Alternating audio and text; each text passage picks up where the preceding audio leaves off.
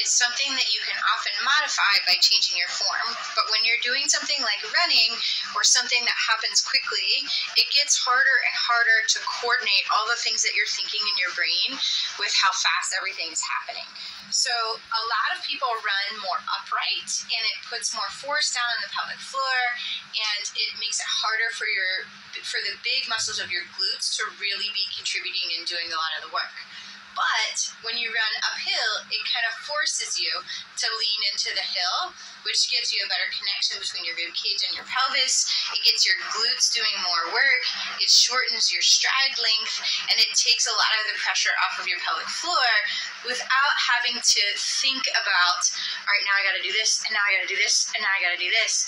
The hill kind of makes it happen for you. So if you can practice running on a hill, then you can think about, got cut off a little bit there. So if you can practice running on a hill, think about what it feels like. Which muscles are doing the work? How is it different for you? What muscles are you, or what are you changing when you go from running on level ground to running up a hill? And if you practice it enough times to make those connections in your brain, then can you go back to running on level ground and still find those same connections? Can you still use the muscles that help you run uphill when you run on level ground?